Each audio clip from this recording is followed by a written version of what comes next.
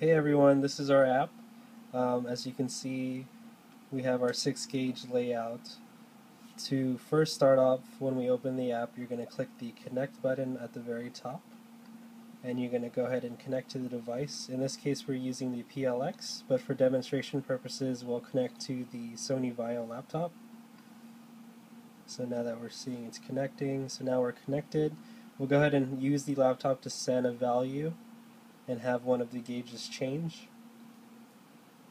So as you see, engine load has been changed to 43%. Other buttons we have are on the bottom left. We have a toggle button which currently says off. That is to turn on and off the data flow from the PLX device.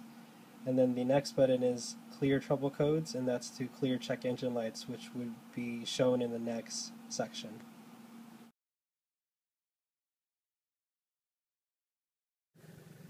So as you can see, I have a check engine light on my car. Now what we could do is use our app to clear the check engine light. So let's go ahead and go up here to the app. And then what we do is send a clear trouble code. And you can see that now it has been cleared.